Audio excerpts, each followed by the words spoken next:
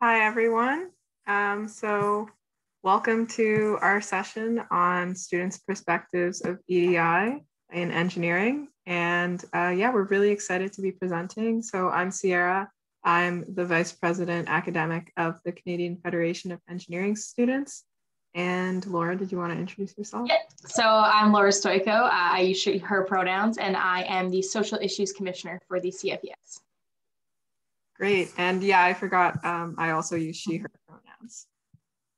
So if you have any questions throughout the session, feel free to use the chat, but we'll also have at the end of the presentation, lots of time for questions and discussion.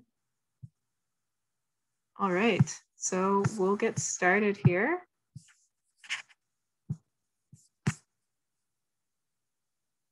And with that, all right, so yeah, once again, welcome everyone and really excited to be here. So before we get started on the student perspective of equity, diversity, and inclusion, or EDI, we wanted to first define what that is so that we're all on the same page and we can have thoughtful discussions about it. So diversity is usually, of the three, equity, diversity, and inclusion, is usually the most commonly known term.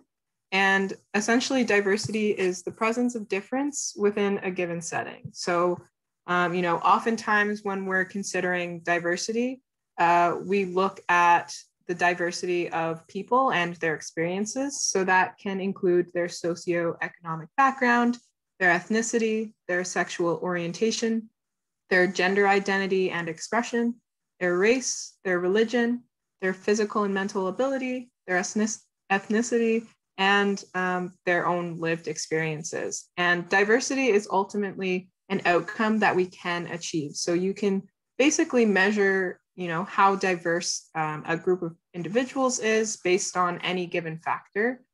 Because of course, if you're looking at, say, maybe ethnicity, you may have the same diversity as another group, but then if you look at different factors, there may be different levels. So it is really important to be looking at a lot of different factors, not just commonly looked at our gender and ethnicity, but there's so many different aspects of diversity.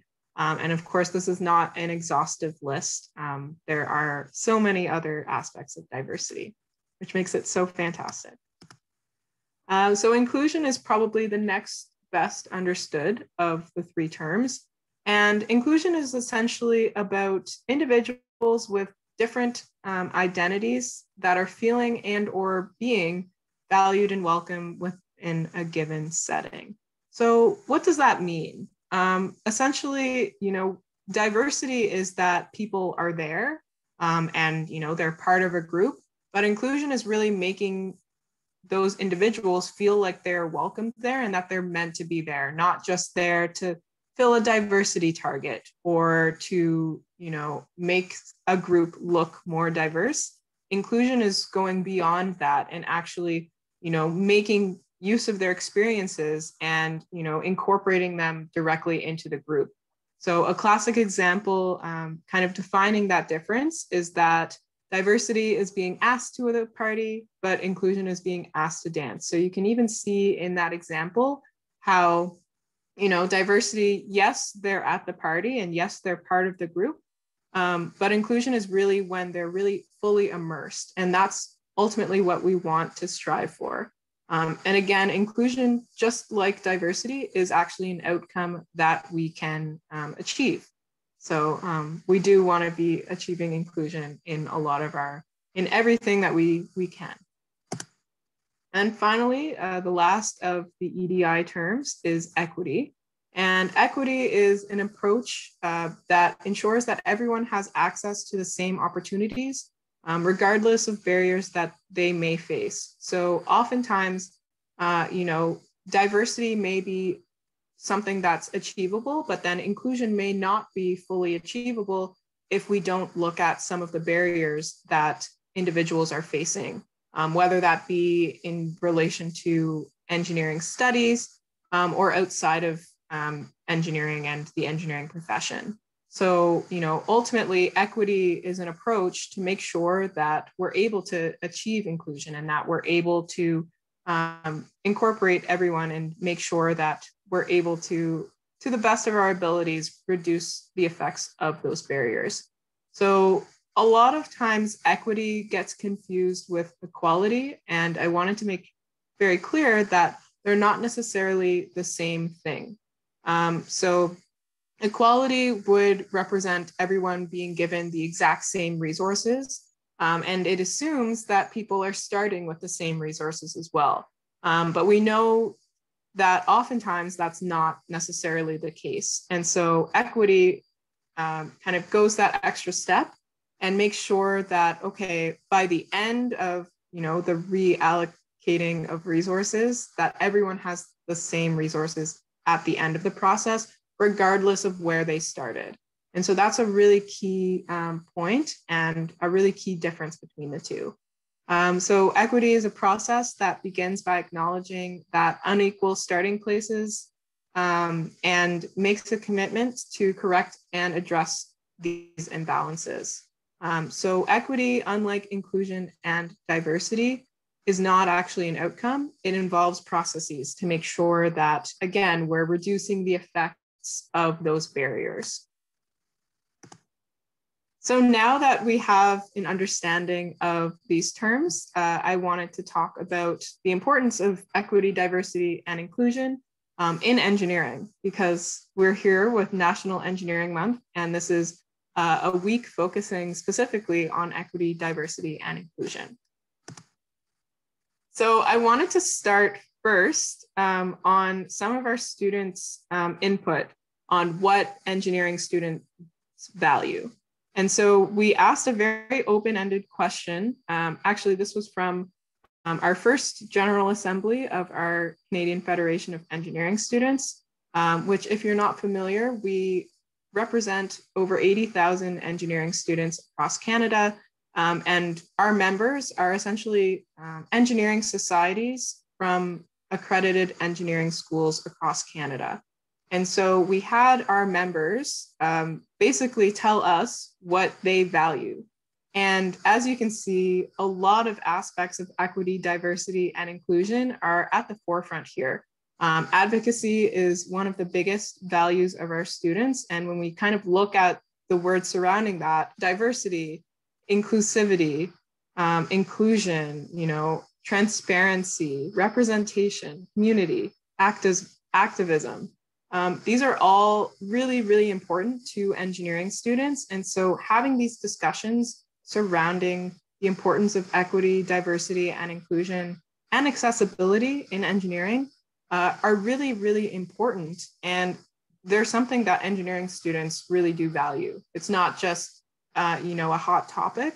It's something that students really do want to see in their engineering studies, and then bring that as well once they become professional engineers into their engineering professions. So why is this relevant now?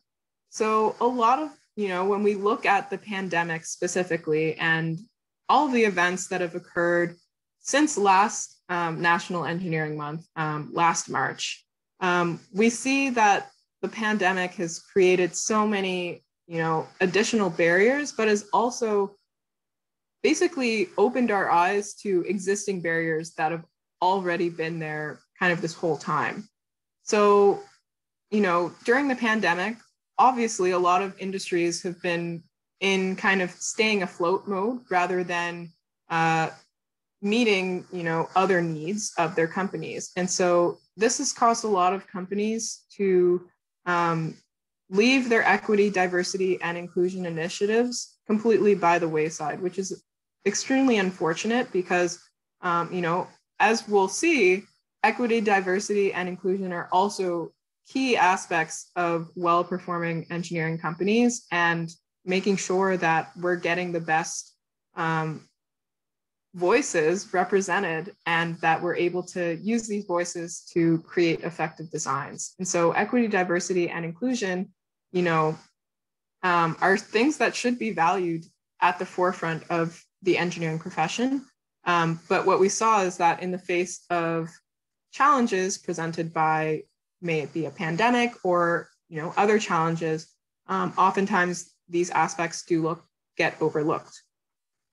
There's also, especially in the height of the summer, but even still now, there's current unrest happening across the world surrounding racial discrimination, specifically against Black, Indigenous, and people of color groups.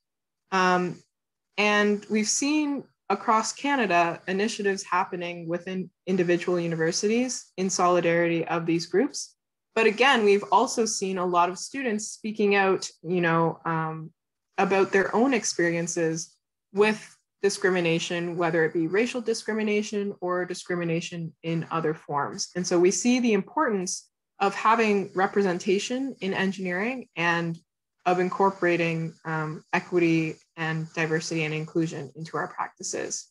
Additionally, when we think about, across Canada and across the world, a lot of universities have moved their tuition to a remote setting, so online learning, which unfortunately also does introduce new barriers for many students from underrepresented backgrounds who may not have access to the same technology as other students, or who may be taking courses from a different time zone, and they may have to completely mess up their sleep schedule and their living schedule just to accommodate their classes, not to mention other factors. So when we take a step back from this pandemic and think about how we can move forward, it's definitely a key to make sure that we are valuing diversity and actively seeking equitable practices for not only our engineering education, but for the engineering profession at large.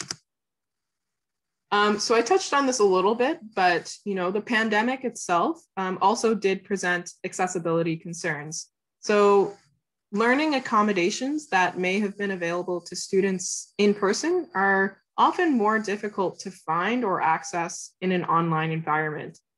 Students don't necessarily have a direct line of contact with their professors and with their supervisors when they're on work terms. And so, that does present additional challenges.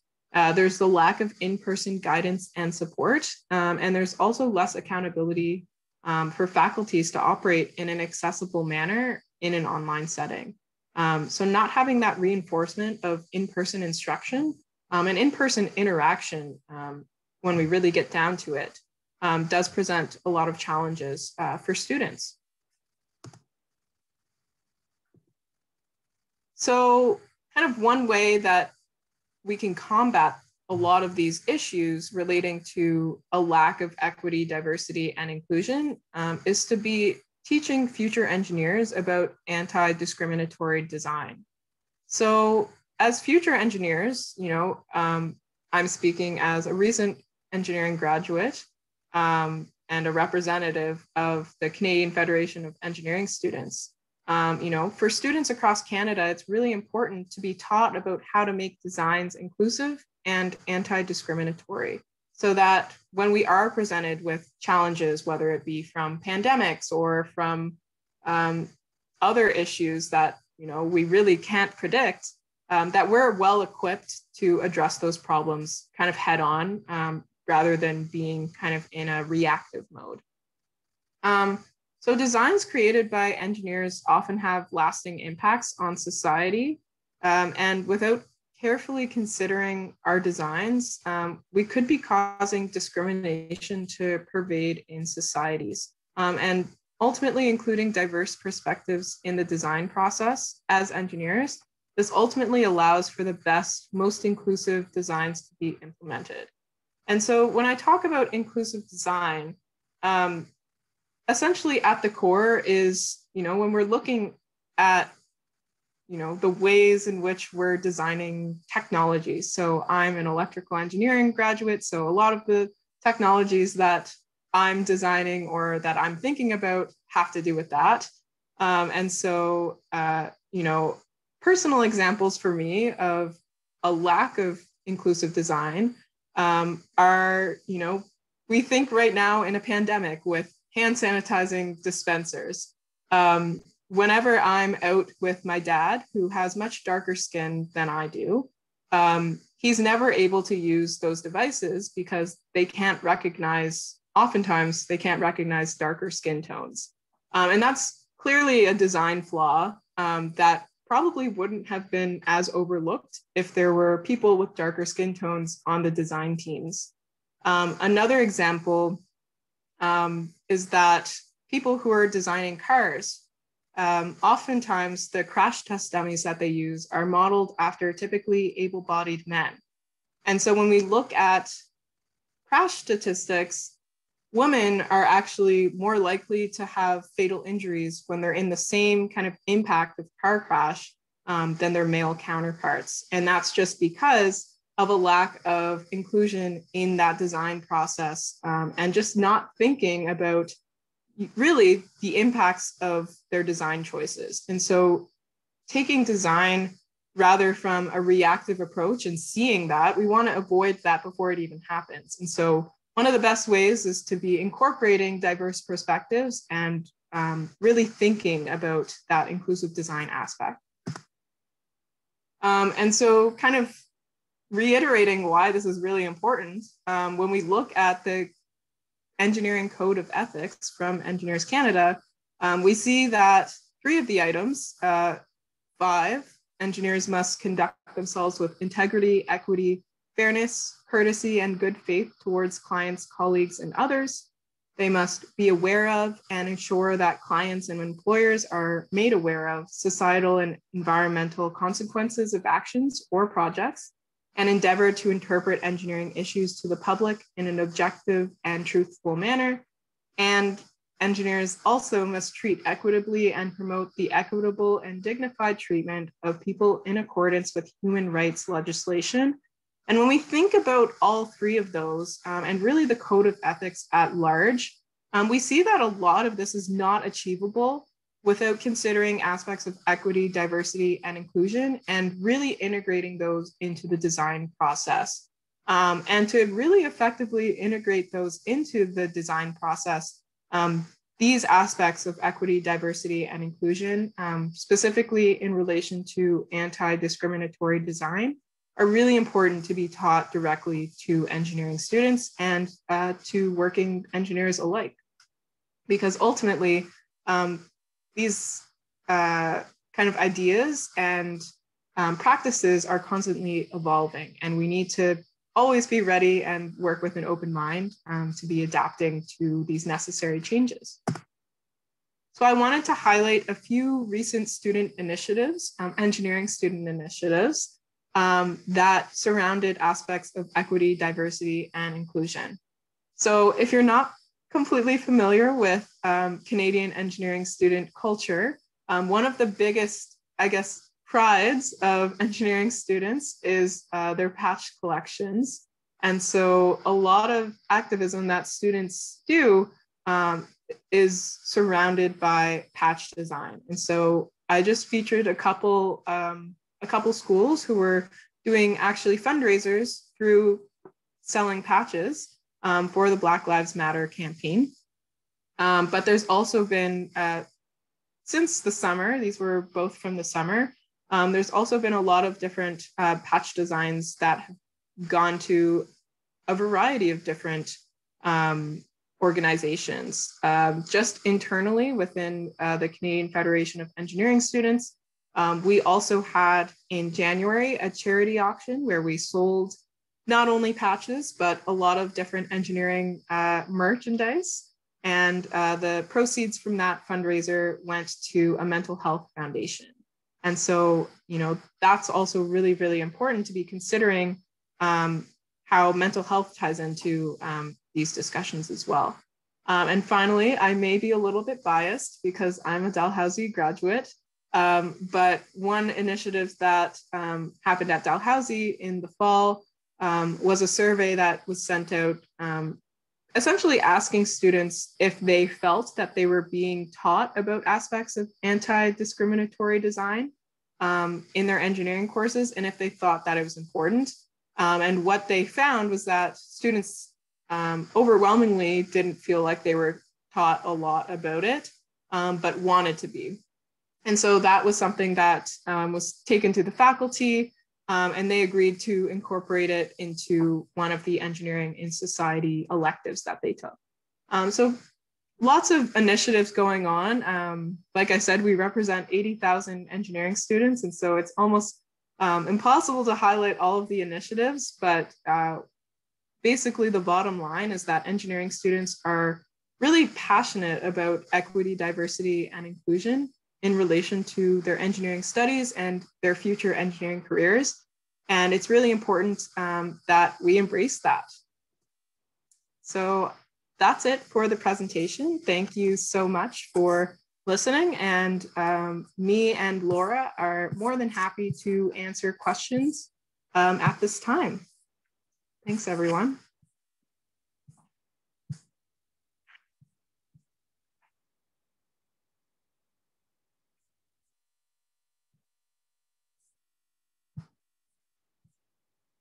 Sorry, I didn't make myself clear. If you do have questions, feel free to put them in the chat, but you can also unmute and speak your question as well. Hey guys, I have a great, so thanks so much for the great presentation. I have a question. I'm wondering what sorts of actions you think universities, specifically engineering universities, should be taking to promote a more inclusive space. Yeah, so I think that ultimately, one of the biggest challenges is understanding what an inclusive space even looks like to begin with. And I think that, constantly getting training and, learning about aspects of inclusion and kind of what that looks like in their space, and understanding their student population specifically, and kind of the demographics that make up their schools, because it is quite different, looking across Canada, the percentage of domestic versus international students, the percentage of racialized students, and students from different religions, sexual orientations, and genders. So it's really important to understand kind of their own demographics at their university, and try to learn about how, their experiences might be shaping their own education, and really kind of, again, I love the word proactive, but really take a proactive approach to, consider what barriers they might be facing, rather than reacting and kind of wondering why students from certain demographics might be dropping out at higher rates. We don't want them to be dropping out, and we want to make sure that students are feeling supported.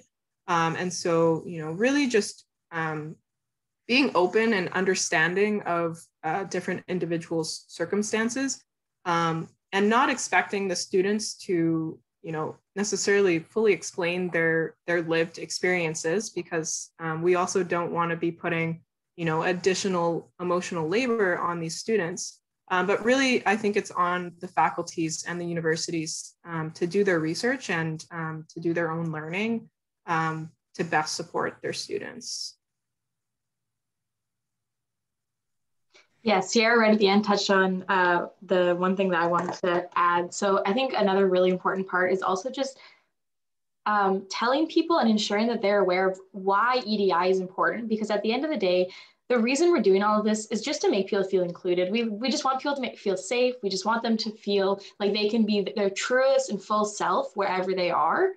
And that's what all of this is for. And so really reminding people that at the end of the day, that's all it comes down to, is just caring for those around you and just being a compassionate person.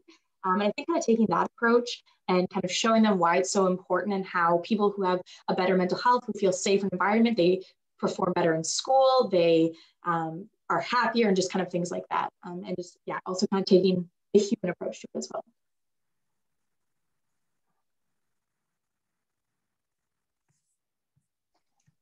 So I see a question in the chat.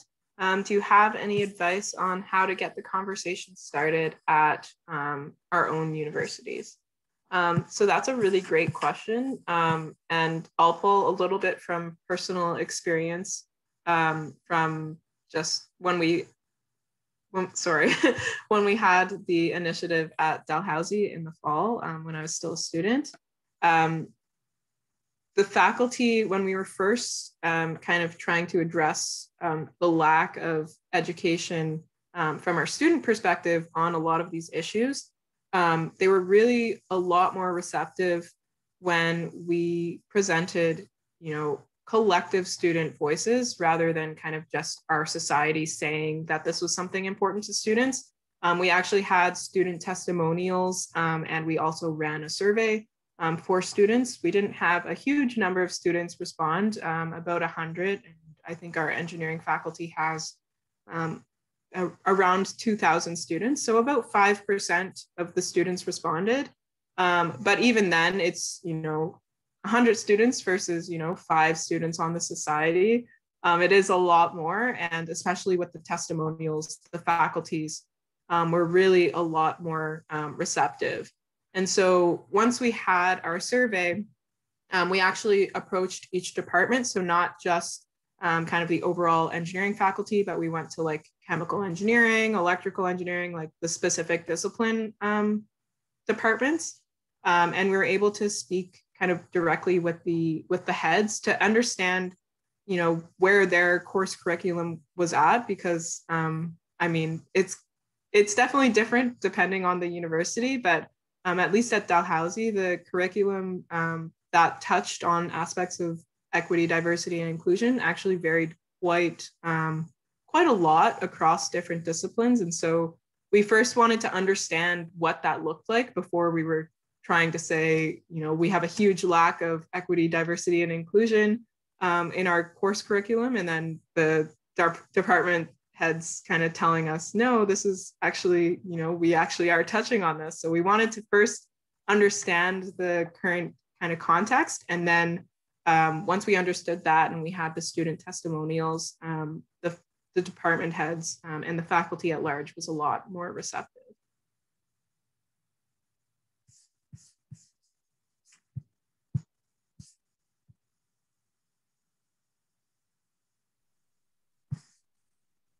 So I see, oh, sorry. No, go ahead. I was going to say you can move on. You said it really well. So I see in the chat, a lot of times I recognize that the discrimination that happens on my campus is not purposeful, but the lack of accommodations that aren't recognized.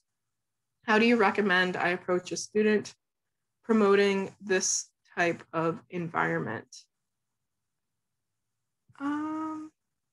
Sorry, I'm just going to reread that.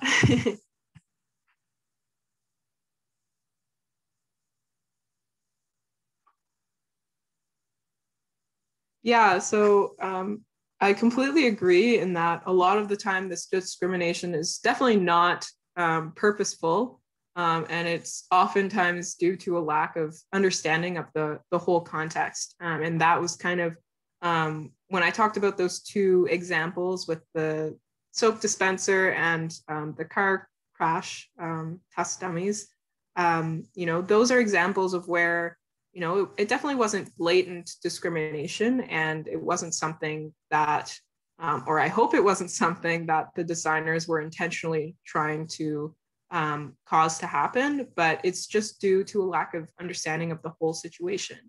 And so, when you talk about the lack of accommodations and, recognizing the needs of students, I think it's really important to be, when students are saying that they maybe aren't receiving the supports that are necessary to them, whether that be because they can't adequately navigate the accommodations that are there, or if the accommodations that are available to them are not sufficient. I think it's really important to be listening to the students, because ultimately it's the students that understand, what they need. And, some of them may not feel quite ready to discuss what is completely, what they feel comfortable and what they think that they need for their classes. But an easy way to kind of get a gauge is not to single, any specific student out, but to, at the beginning, of a academic semester, just put out a survey to all of the students asking what kind of accommodations that they feel are necessary for their course, and maybe not even necessarily even labeling them as accommodations, just asking them what resources would help them best in their education.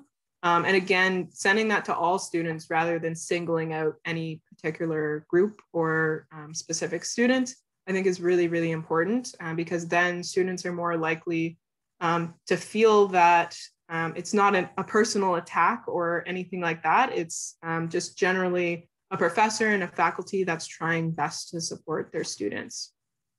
Laura, I'm not sure if you have anything to add.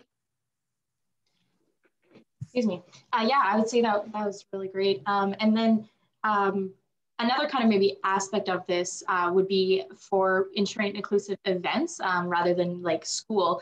And so a kind of trick for that could be hosting a session or like some kind of infographic or poster talking about how to host an inclusive event, because a lot of people, like Sierra is saying, they're not intentionally, ignoring groups or anything like that. They just don't think about it.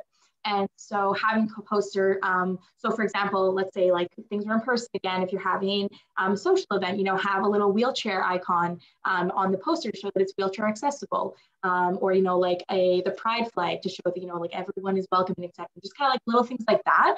Because people in those groups, it makes them feel welcome. It makes them feel like I can be my true self and I can be included at this event. So that would be kind of the more social aspect of it. Awesome. And I see Jana, you have a comment and a question, so feel free to unmute now, turn on your camera if you'd like, or no worries if not. Hi, everyone. Yeah, so I'm calling in from St. John's, Newfoundland. I teach over at Memorial University and I actually teach all the stuff that you're talking about. And so first, my comment was you're representing yourselves really well. And I really appreciate the thought and the effort that you're putting into it, the examples that you're talking about. Those are the examples that I draw on as well in my classes. I teach mandatory professionalism and ethics classes. So, everybody's got to do these things. And I also teach electives and this kind of stuff. But there's always that danger of, it just gets kind of shuttled over to the soft skills classes. And I wanted to hear more about either the Dalhousie efforts, to get into the design curriculum, or other people's experiences as students or, faculty teaching the stuff in technical courses and in design courses. I mean, I just gave a lecture today, actually a guest lecture for a capstone design course in mechanical engineering, because I'm kind of like one of the go-to people about that. But like, what barriers are you finding, when you're getting your faculties to try to talk about this kind of thing? Because a lot of faculty, I think, who are the technical experts might still feel like, well, I know it's relevant, but it's out of my area. And it's really intimidating to try to get into that. So I'm just wondering, like, from the student's perspective, what you see. I'm glad to see that there's the appetite there for it, but what you see maybe some of the barriers are for your profs. Yeah, and I was actually talking, so the initiative that I talked about was from Dalhousie, but when we were doing the research for it, we were actually talking to a few other Atlantic engineering schools. And so it is something that, at least whether it's kind of at different levels of implementation, but there's definitely a lot of student interest across that region and across Canada as well. And I think that one of the biggest ways to incorporate it is through those case studies, because I know for me, when I first heard about the car crash example, I was kind of blown away just by something that does seem quite simple to fix. But, it's just something that it hasn't been fixed in a lot of cases.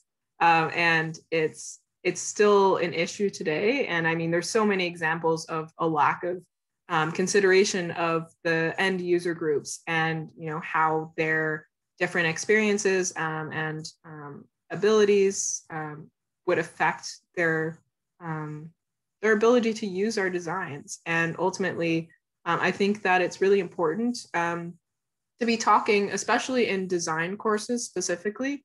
It's harder, I guess, to think about in more of the theoretical courses, but I think I mean, especially in capstone, when you're talking about client requirements and you're talking about design constraints and things like that, I think that's probably the logical way to kind of take that next step and consider not only, you know, the client's requirements, but society's requirements, and, you know, really considering who is going to be using this, and not necessarily the first user group, but when we go beyond that, we want to make sure that at the end of the day, everyone can use it. And we want to kind of be addressing from that initial design phase, or at least thinking about, okay, if we take this design choice, or if we're not considering this group of individuals and their experiences, how is that going to affect essentially the safety of the design, and also you know, the inclusiveness and the equity of that design. And so I think, you know, really looking at it from a requirements level is a really good tool. That's fantastic. I really appreciate it. Yeah, and you, again, representing yourself really well, and the future's in good hands if you're all a part of it. So thanks for that. And Philip, I see you have a question as well. Yeah, I just want to ask you, so basically, how should we determine how much we should like have equity and accommodations for people, and if there's a standard, like a golden rule for it, and what would that be? Yeah, so I definitely hesitate on saying that there's a golden rule, because I think that it does completely depend on you know, the demographic of the students, and I'm talking about kind of, you know, university setting, but this can be definitely extrapolated to the workplace as well. I think it's really kind of plays on the demographic of the students and of the entire kind of university population, and considering kind of what their experiences are like. And basically, I mean, the end goal is definitely inclusion, kind of how I talked about at the very beginning, and making sure that, you know, anyone who is at that institution or wants to be at that institution, especially, is able to actively participate without, you know, without social barriers that are placed upon them, or without judgment from, you know, their experiences or discrimination. It's definitely something that's very, very difficult to measure directly, and it's difficult also to just, you know, say we want X% of this group of students to be here, and that will be, you know, then we'll be done. Ultimately, you know, that's kind of a measure of the diversity, and of course we do want to promote diversity, but you really can't measure the success until you see that, you know, the people from diverse backgrounds and people from all backgrounds are able to actively participate and kind of do their best in the institution. So I think that, you know, a really great way is just really through, you know, asking the students how they're feeling. And I know that a lot of institutions, especially in the pandemic, have had a lot more surveys going out to students about how they're feeling in relation to their studies.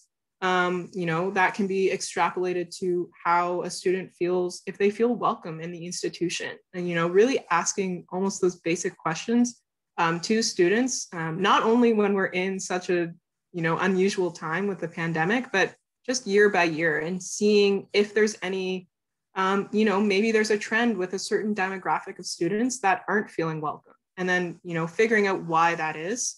And it just really, I think it's really important to be having those open dialogues with students, you know, hosting town halls if that's something that is feasible for the faculty.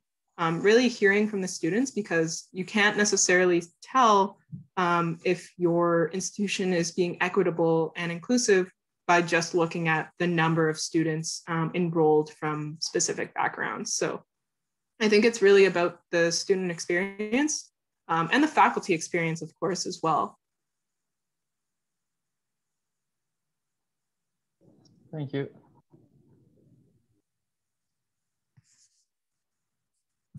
Any other questions?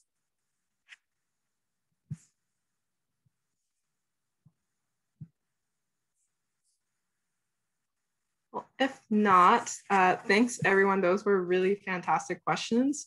And we have a quick poll before we end off here.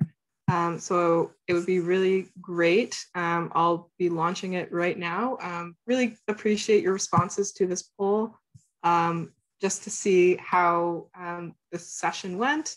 And of course, if you have other questions that maybe pop up a little bit later, I'm available via email. I'll type my email in the chat here, and feel free to reach out with any questions that you have later on.